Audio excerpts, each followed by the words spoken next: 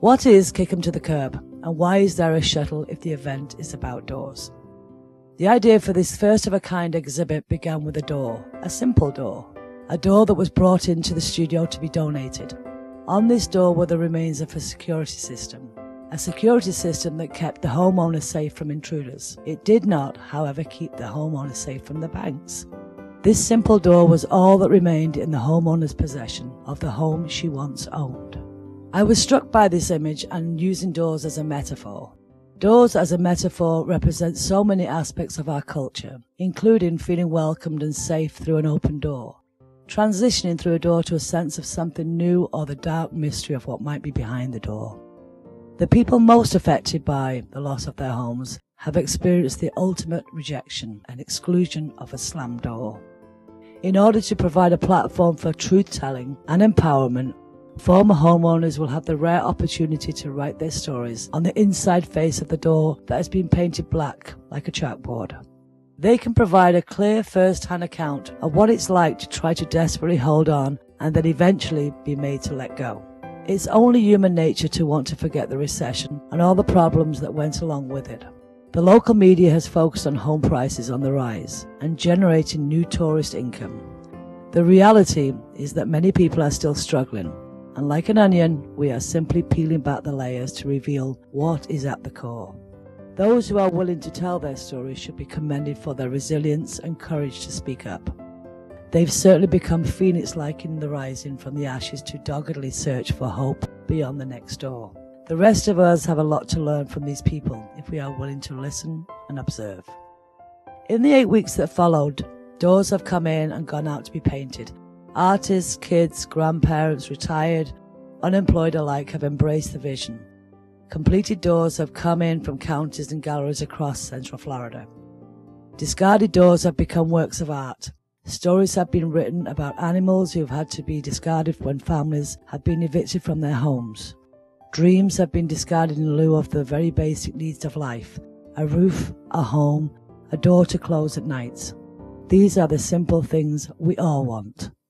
And then there's a shuttle, built entirely out of doors. While homelessness is a global issue, the shuttle was the first thing that was kicked to the curb in Titusville, and was the first domino in the downward spiral of our community. When you enter the labyrinth of doors through the payload bay of the shuttle, you will enter a labyrinth of extraordinary art and story. We would like to thank all the people who have embraced this idea, painted doors, written their stories, offering helping hands and given doors which would otherwise have ended up in the landfill.